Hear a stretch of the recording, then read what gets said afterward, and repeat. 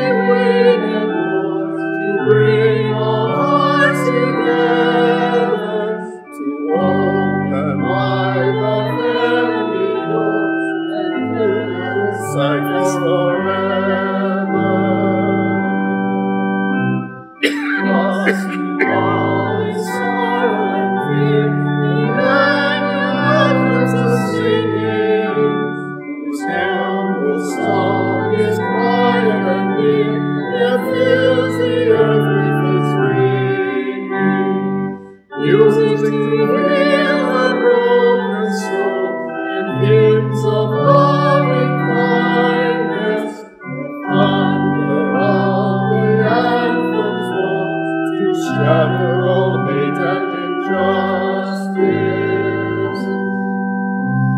To deepest night Christ's coming shall be, when all the world is despairing, as morning light, so quiet and free, so warm and gentle and caring.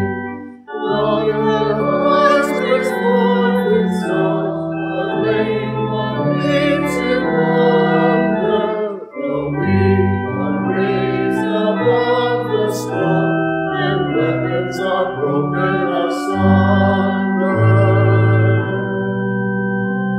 Rejoice, rejoice, take heart in the night, the cold of winter and chilliness. The rising sun shall crown you with light. Be strong and loving and fearless. Love is long and love our prayer, and love our endless story. May God fill every day we share, and bring us at lasting to glory.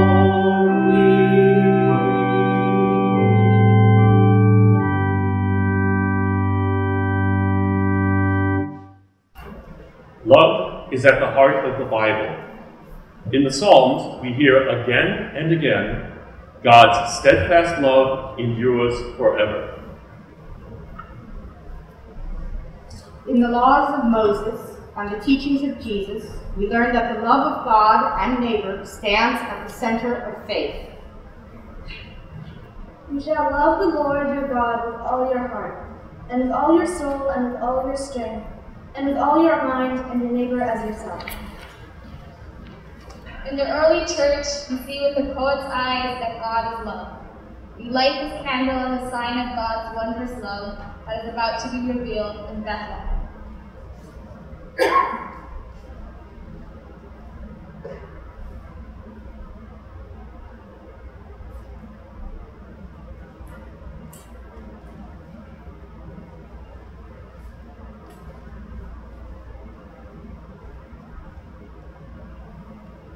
Let us pray. Lord, grant that your love may grow in us, filling our lives, illuminating this world, and bringing hope to those who despair. In Jesus we pray. Amen.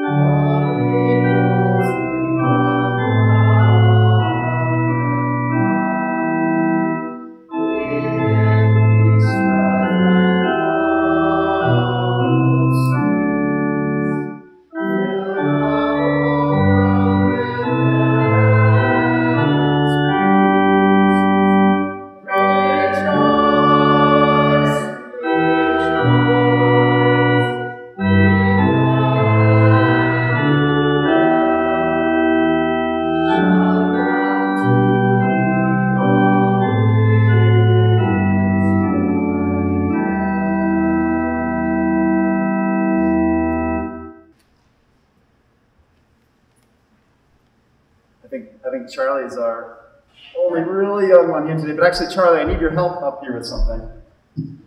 If you could. That's right, you don't have to sit down or anything. I'm just curious. Here, you can stand right here. I'm just curious what you notice about this creche, this nativity scene. Do you notice anything about it? Well, yeah, they're all gathered around baby Jesus. But I mean, about this particular set, do you notice anything interesting?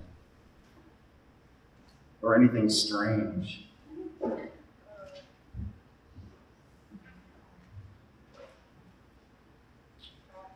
Does it look perfect? What's not perfect?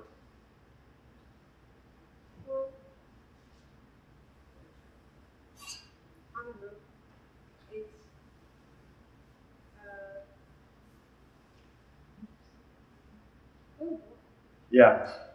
This angel might have trouble flying. It has maybe a third of one wing.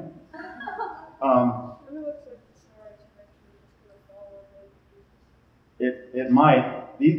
I don't know how long does anybody know how long these figures have been around? Ever since the war. Okay. 15 to 20 years. At least maybe 20 years, and they're made of beeswax. So you don't want to get them too close to a flame. I did that the other day because I was trying to repair. Here, pick up Joseph standing up there in the back. Do you notice something interesting about Joseph? Right there. Does he look perfect? He looks like his head is about to fall. Well, so when we took Joseph out of the box, he didn't have his head on. So first I thought, well, it's wax, so let me just hold it over a flame, and that was not a good idea. So Doug helped me to drip wax from another candle on it so that we could kind of glue them together, but it's kind of, it looks a little strange. And so yeah, we have angels here with broken wings. We have Joseph, who's, here, can you put that back for me? He's got his head put back on. There's some animals that are missing ears. There are some shepherds who didn't even make it because they're missing their feet and heads. But you know what? I think this is great. I love this set because God doesn't come to a perfect world. God doesn't come to perfect people. God doesn't say, hey, you gotta have everything put together, and you gotta get straight A's, and you have to have the shiniest shoes, and you have to be a happy person all the time. God comes to us when we've got broken wings, and when well, we won't go into the details about the headless people here, but that's the world that God comes to, and that's what Christmas is about. That, you know, however you're feeling. And you know what? Sometimes this time of year, we don't always feel the Christmas spirit. You ever have anybody say to you, come on, get in the Christmas spirit? But you're having one of those days, and you're not feeling it. Guess what? Christ is born for you too, even if you're not in the Christmas spirit. And God's love comes to us no matter how we are, and especially when we're feeling a little broken, and when we're maybe feeling a little upset about something. God comes for us, and that's good news. So let's pray. God, we thank you for your love that comes to us to embrace us and lift us up when we feel broken or sad or like nothing is going right. God, we thank you that you come to us, you come to this world to shine your light on us. God, we thank you for the message of Christmas. Amen.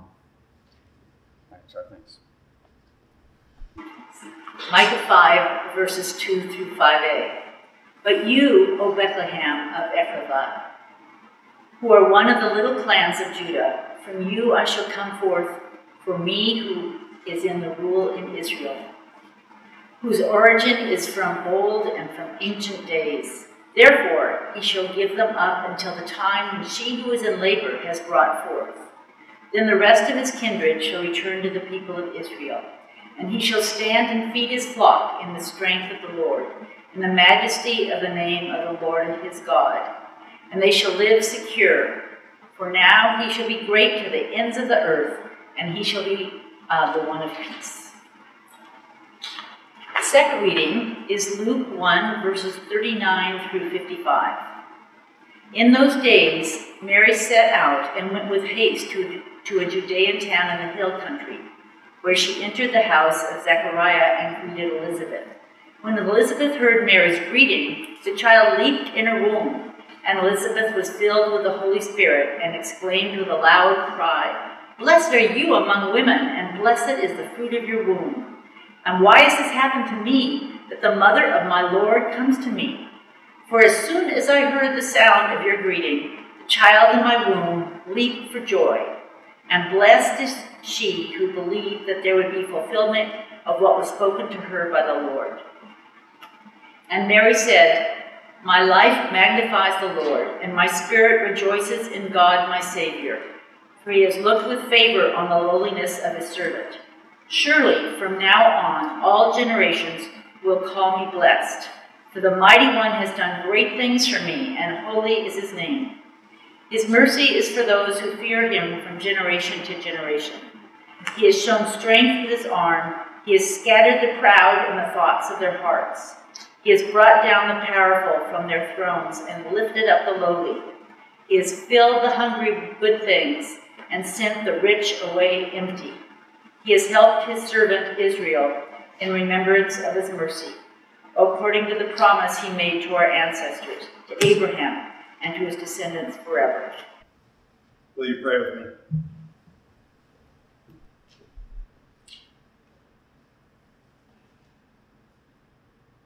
God, your word is our hope. And we take refuge in it. We keep our eyes and ears open, and we wait with expectant hearts this morning, this very moment, to hear and see and feel your living word flowing into our lives to make us new. God, come to us just as we are. Come to us that Christ may be born in us. We pray in his beautiful name.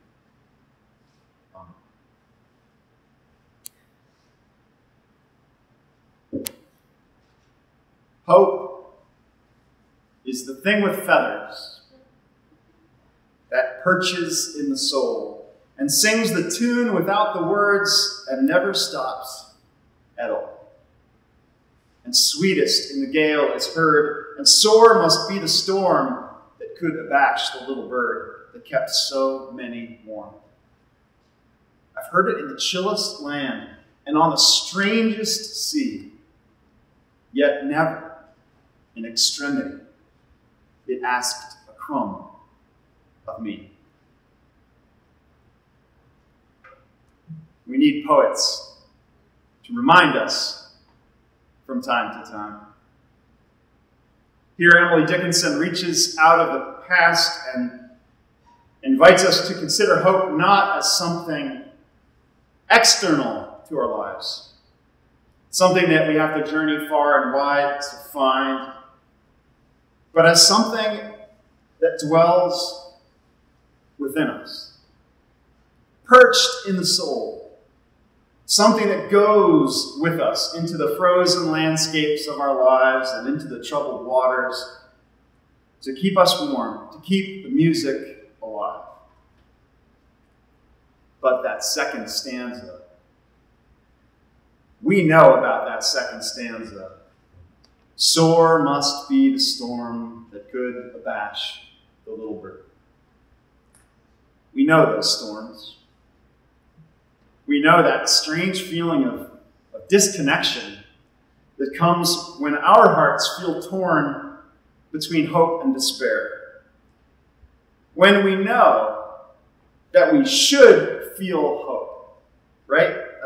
We're here in church. But we can't hear the bird singing the tune. Or it may feel like that little bird has had its wings clipped. Or we may tremble to look within ourselves for fear that we'll find the perch empty and feathers all over the ground. Prior to the scene described in today's gospel reading, Elizabeth and Mary have been visited by hope.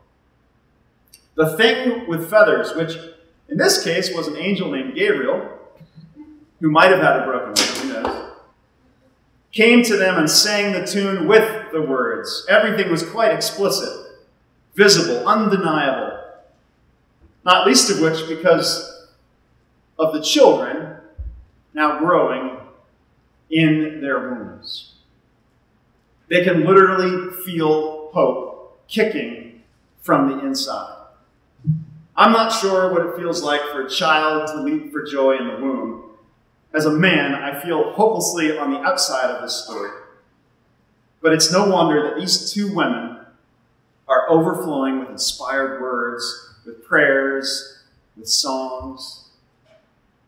We find ourselves this morning in the presence of two women who are radiant with the divine promise, glowing, as it were, with the fruition of God's steadfast love for the world. I really think this is one of the most joyful stories in the Scriptures. The lives of these two women have been illuminated by a profound mystery. It's one thing to hear someone say that nothing will be impossible for God. Even when the bearer of these words is an angel, it's hard for us to shake that human skepticism that wants to respond by saying, I'll believe it when I see it. Which, doesn't necessarily come from being jaded. We may simply be weary. It can be hard to see the light of promise sometimes through the fog of disappointment and grief. The fog. I looked at my phone yesterday and it said freezing fog, and maybe that's what it feels like sometimes.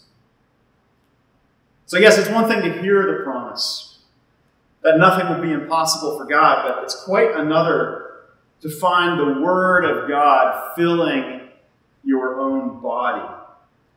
Or to find, as Mary does, the heart of God beating below your own heart. So that your own fragile body is suddenly sustaining and feeding the body of God. We are no longer in the realm of the ordinary, things that can be explained with charts and equations and reason. John Donne wrote a poem on the Nativity, the stanza that begins with an address to Mary, saying, Immensity cloistered in thy dear womb. Immensity. Here, the God who made the heavens and the earth, the God in whom all things came into being, takes up residence in the same human flesh that gives us so much grief all of the time. The same human flesh that gets sick and sore, that breaks and rips and wrinkles and sags. The same flesh that we're always complaining about. Christmas astounds us with the promise that God does so much more than just reach down from on high to touch us with a blessing. Instead, God makes a home at the center of our lives, at the center of our lowliness, our weakness, and yes, even our disbelief. Maybe this is where we begin. Not with big things, with all those lofty dreams for our lives and for the life of the world, but with this aching back and with these tired feet and with this broken heart, with these feelings of emptiness, with the quiet affirmation that yes, God's word is growing within these same bodies, within these very souls. Sometimes we need to remind each other. It's easy to get hung up on the words of Elizabeth when she says to Mary, "Blessed is she who believed that there would be a fulfillment of what was spoken to her by the Lord." We might wonder what Elizabeth would say to us who may not believe quite so confidently or trust quite so deeply as Mary does. I find it helpful to remember that both Mary and Zechariah, Elizabeth's husband, when the angel told them what was going to happen, both of them responded by wondering out loud, "How can this be?" I also find it helpful to remember that the angel's promise of fulfillment was never contingent on anyone saying, "Let it be," as Mary does, or "I believe you," as no one does. It was spoken as a promise. God is about to do a new thing. This is going to happen. God is going to bring newness of life. The injustice of the present order is going to be radically overturned. Those who weep will rejoice. And it's not going to happen in spite of you. It's going to come through you. Not because you're a paragon of faith and virtue, not because you're the most gifted person in the world, not because you're strong and powerful, but simply because God has blessed you. God has called you. God has spoken. I guess what I'm trying to get at is maybe the same thing that Emily Dickinson was talking about when she said that hope never asked crumb of her. What if we let go of the idea that hope is something that comes from us, something that we have to conjure up, something that we can possess, and therefore also something that we can lose, and instead consider that hope is something of heaven that shines here because God has spoken it into being?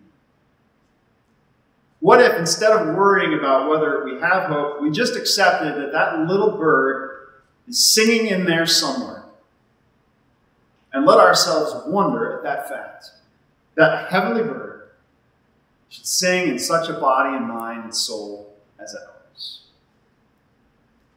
The theologian Paul Tillich once gave a sermon about the message of acceptance that stands at the center of the gospel.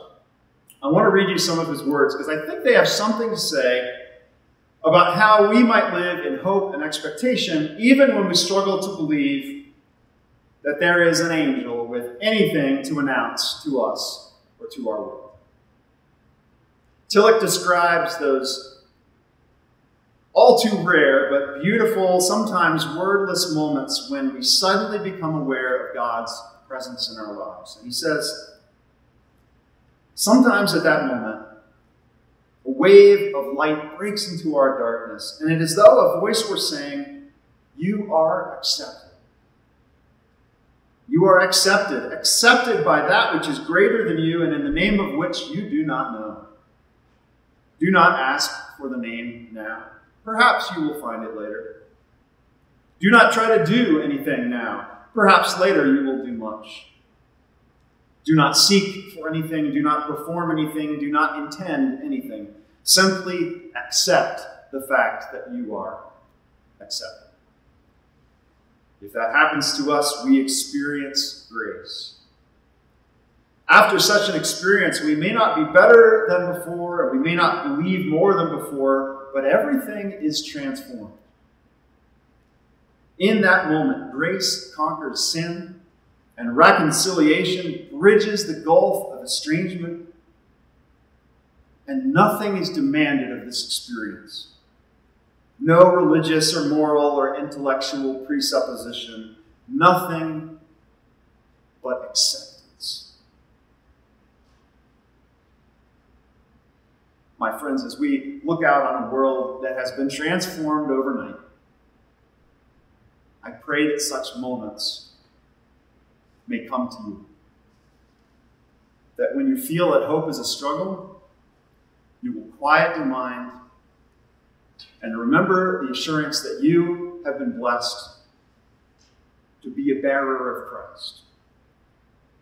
That the Word of God sings in you. And I pray that when you don't hear the bird song, you'll dare to trust that it abides, waiting, poised, perched in the soul, soon to sing again. Sure to sing again. Because Christmas is coming.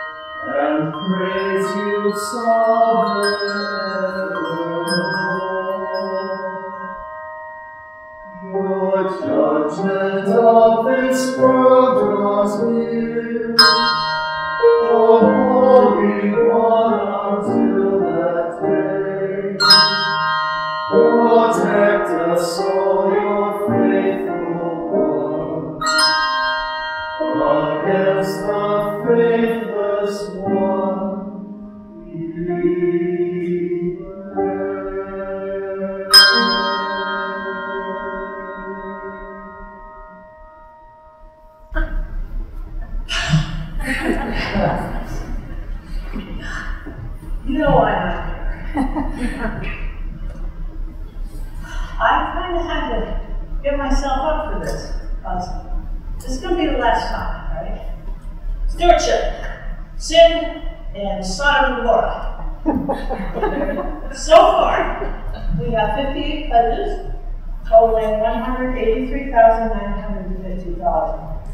Thank you. Thank you. However, our goal is $200,000, so this needs to be a $16,000 speech. Please respond. Zoomers, I'm talking to you too. Please respond, even if the answer is no. You can't, or we won't send anyone. Whatever, you will respond in turn. We will thank you for your other contributions, which we are aware of. This isn't all about money, except when I'm here. It's supposed to be a dialogue, two-way relationship, which is why it comes to Sodom and Gomorrah. Their sin was grievous. You probably think you know what it was because it's stereotyped, lasciviousness, licentiousness, excesses, orgies. We're not told that. In fact, in the case, we probably would have been told that because there are very juicy and very explicit stories in our fabulous Bible. And nothing like that's mentioned here. We're told they'd sinned greatly. Their sin was grievous. God was very unhappy. They were not living righteously, so God decided to destroy those two cities. But God had a covenant with Abraham. He had said, I will be your God, you will be my people.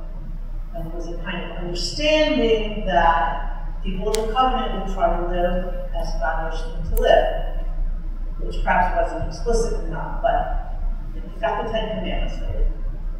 We have a covenant here, too. It's in front of your windows. It starts, we covenant with the Lord and with one another. There are responsibilities on both sides. So God decided to tell Abraham his plan to destroy the two cities. Abraham was taken aback. And he began a negotiation with God. This is a very brave man. He started off his pitch saying, shall not the judge of all the earth do what is just? And then he said, well, says God, if there are 50 righteous people in these two cities, would you spare the cities? That's it. I can do that. And he said, well, perchance we can't find 5 of them. How about 45? And he keeps bargaining God down to 10. At which point I guess he figured you better stop. But 10 was pretty good. 10 righteous people in 2 cities, they'll be spared. Okay. It also happened that Abraham's nephew Lot was living in Sodom. So God sends his angels, his messengers, to notify Lot, in a way, that he might not leave the city.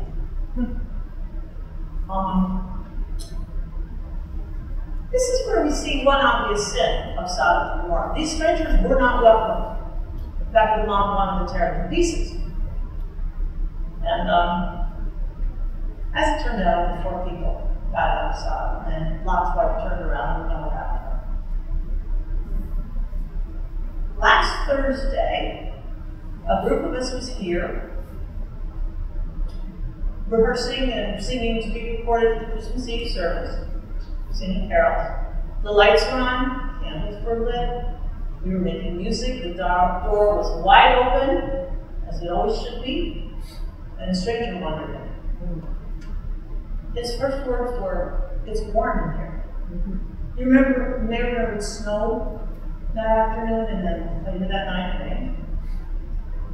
It became apparent he was seeking more than directions or just the answer to a simple question. Jonathan was right here, robed with a camera. And he saw that, whatever was going on with Doug down there, something more was needed. So he came down from the pulpit, his robes flowing like an angel's, I swear. He did. As he went to meet and engage and welcome this person. Meanwhile, we singers are up here. We're not finding it warm. We've got our coats off to the camp. And all the windows closed. And we're cold. And we're a little annoyed. It's like this guy is a distraction. And he turned out to be a little bit of a disruption as well. Then this revelation hasn't sat very well with me. I'm not proud of myself. Our call is to welcome the stranger, particularly at this time of year when we think of Mary and Joseph and their meanderings, and we think of refugees all over the world. And we remember Chipper's story from last week about the hippie who showed up at the Christmas Eve service, and those nice people, they were not pleased to see him. But Jonathan set a beautiful example for us. This is Advent, traditionally a time of penitence, reflection, self-examination, soul-searching.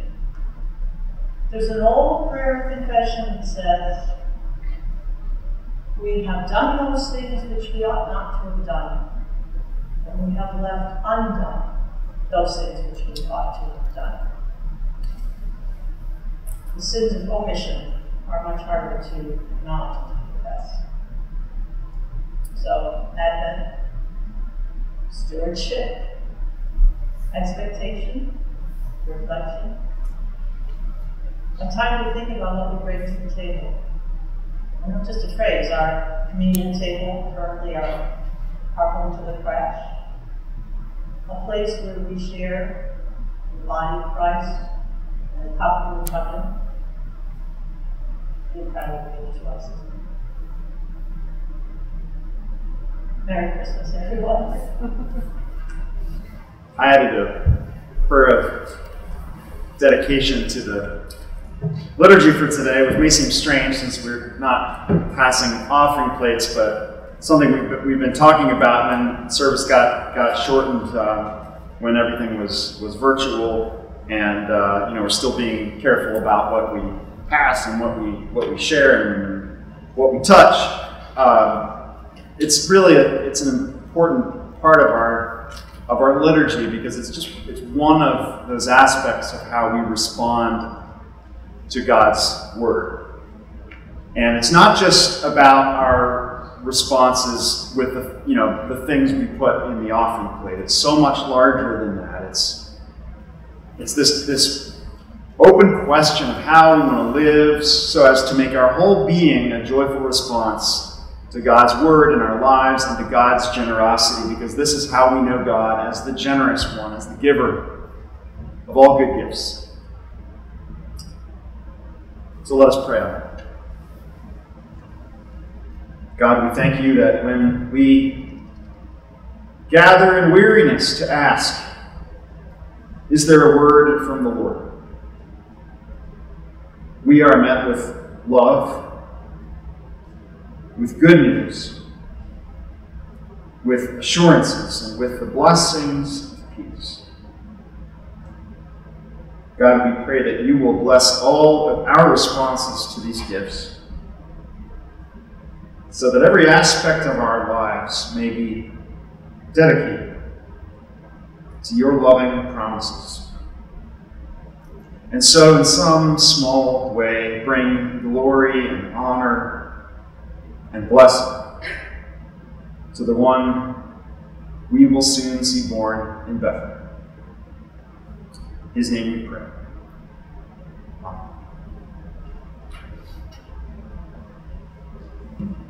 Amen.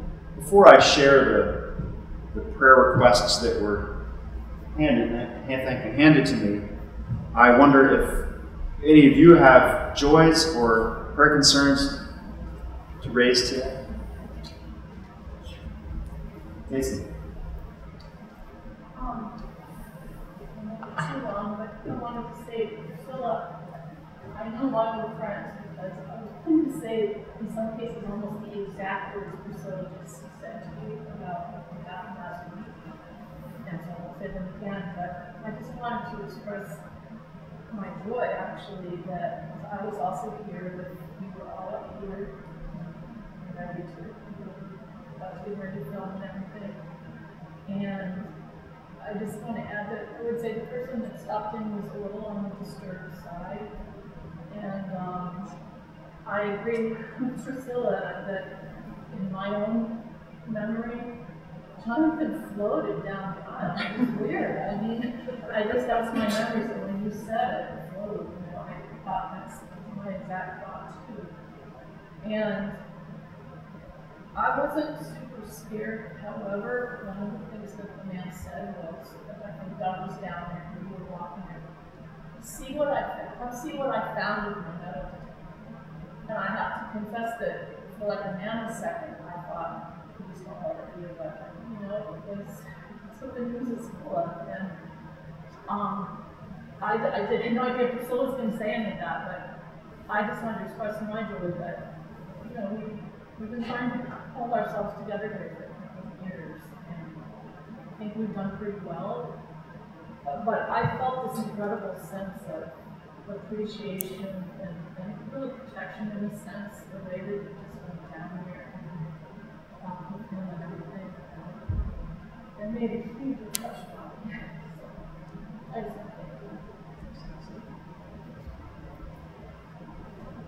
I don't float, it's the robes.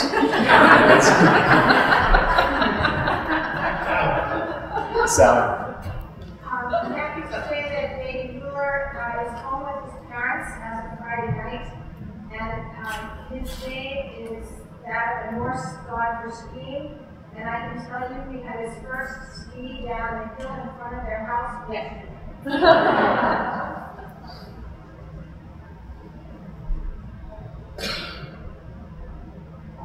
We give thanks for that. Others.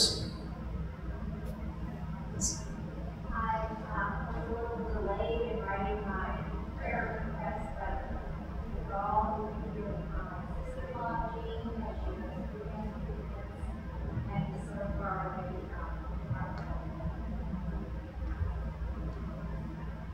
And her name is Jean.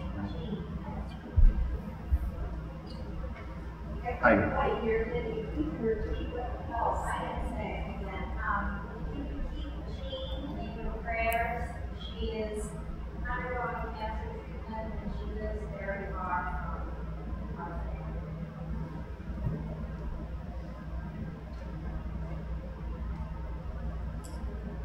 Elaine. Hi, I'd like to update my sister Rosemary. We've been praying for her for quite a few months. She does have brain cancer. There was a new tumor, but she's doing better, and they have found that she's progressing much better back home with her nursing care. And all kinds of accommodations have been made to the house to accommodate her needs. And her children live Boston, Montana, and California, have been flying out, in and out, although it's made a huge difference.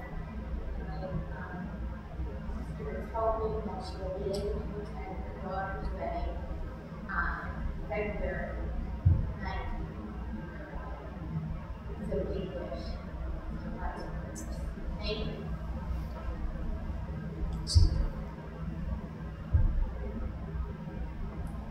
Some other prayer concerns that were given to me. Janet Anderson raises prayers for her friend Chris. We keep in our prayers our friends Kenneth and Susan, who, even though they can't be with us here, are with us in spirit. I think that was two separate prayer requests. One for Chris. Sorry, my handwriting. Oh. Janet Anderson. Okay. Oh, I see. I see the little hash marks. Sorry. Prayers for Chris and prayers for Janet Anderson. A prayer for Hannah, for all nurses, doctors, and healthcare workers in this country. Prayers for Lorene, who's going through radiation treatment. And prayers for the health and safety and freedom of Julian Assange. Let's gather our hearts in prayer.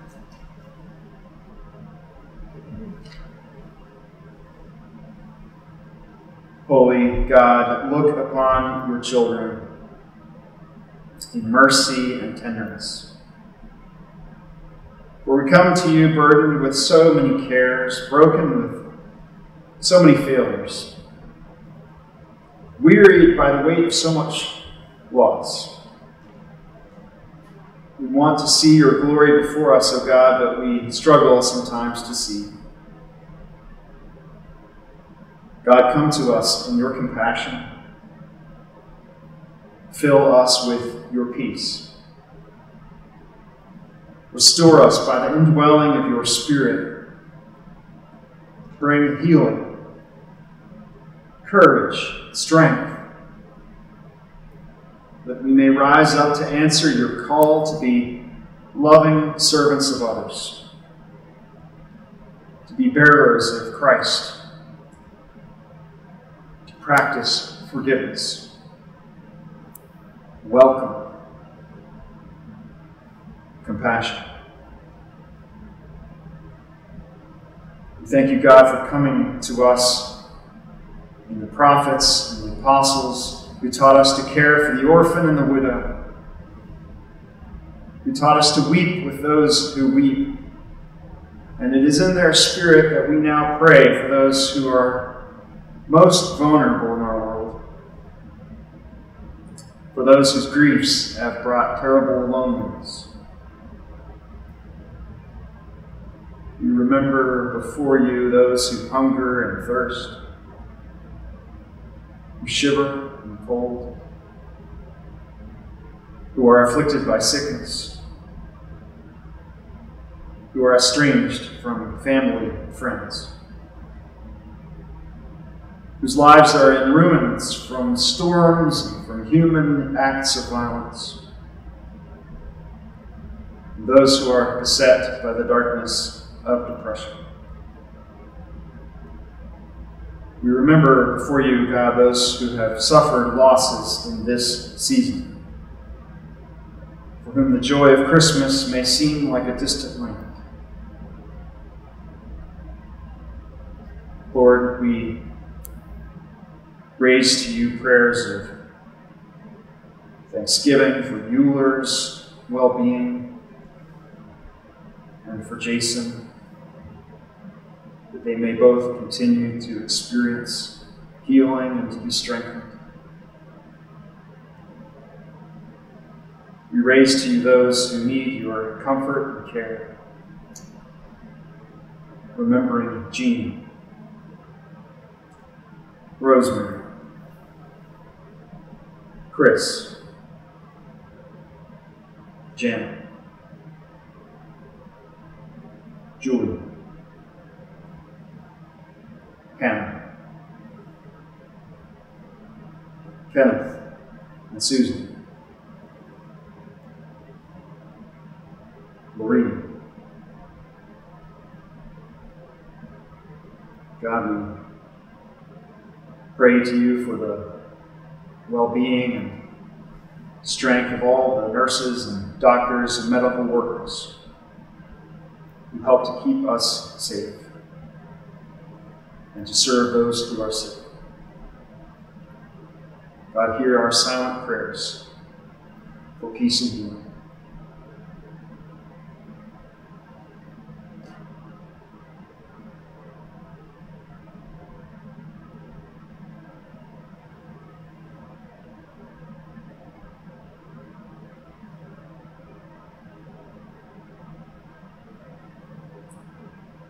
God, give us grace. Give your peace, for we pray in Jesus' name, saying as he taught us, Our Father, who art in heaven, hallowed be thy name. Thy kingdom come, thy will be done, on earth as it is in heaven. Give us this day our daily bread, and forgive us our trespasses, as we forgive those who trespass against us. Lead us not into temptation, but deliver us from evil. For thine is the kingdom, the power, and the glory forever and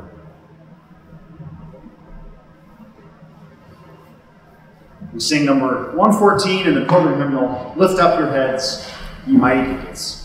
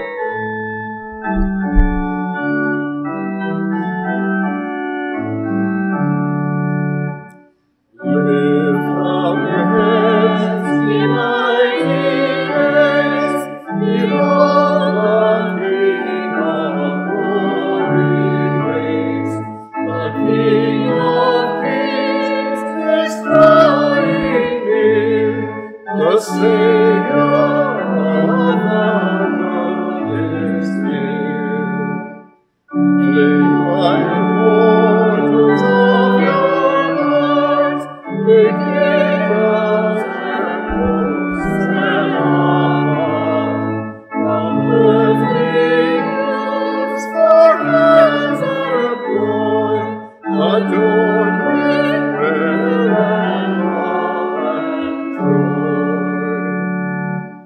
Redeemer, come, my all and my heart to thee I. Let thee thy ever presence fill, thy grace and love in me reveal. Some come strong and entering, that new and noble life begin. Thy Holy Spirit guide us all, until the glorious crown be won. Before my benediction, a reminder that if you'd like, after the postlude, to join us out on the front steps to sing some carols, bring your hymnal with you, and I'll be outside. Sisters and brothers, take heart and dare to hope against hope, for God has looked with favor on our lowliness, blessing us with a love that breaks every chain and endures every storm to bring us to joy, to bring gladness to the ends of the earth. So go in peace, for the faithful one is drawing near.